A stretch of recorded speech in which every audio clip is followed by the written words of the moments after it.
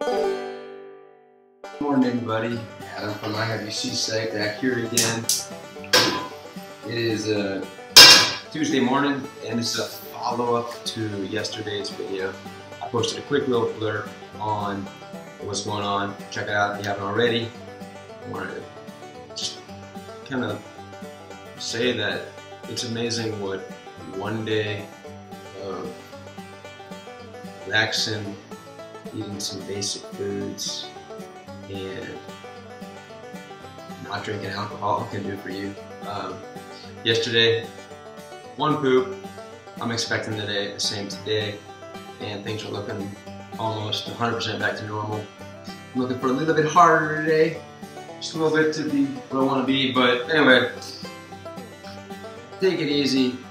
If you are I guess the point that I'm trying to make is that if you are someone like myself, or someone that's brand new to colitis, or someone that's real old with colitis, been dealing with UC for years, and you start to notice symptoms, even if they are extremely slight, pay attention, recognize, and make a game plan. That's what managing UC and having control of UC is all about. So, I guess I'm patting myself on the back because I didn't push away when I started noticing what was coming out of my butt in the toilet bowl was different than what was happening for the past 17 months.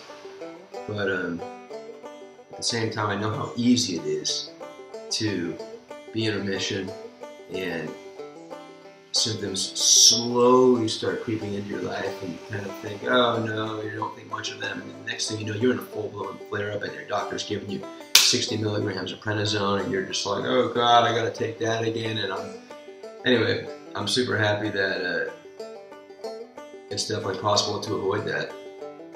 Not always, but pay attention.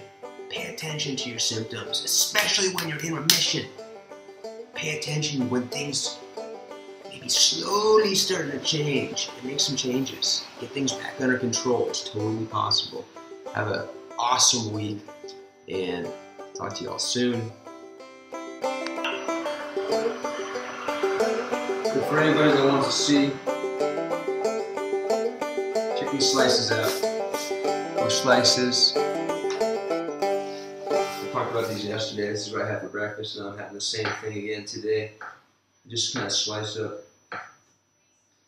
this stuff, make it thin, dice it up.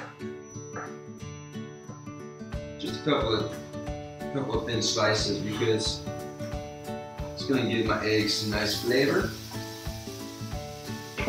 and it's going to give you some grease to cook with.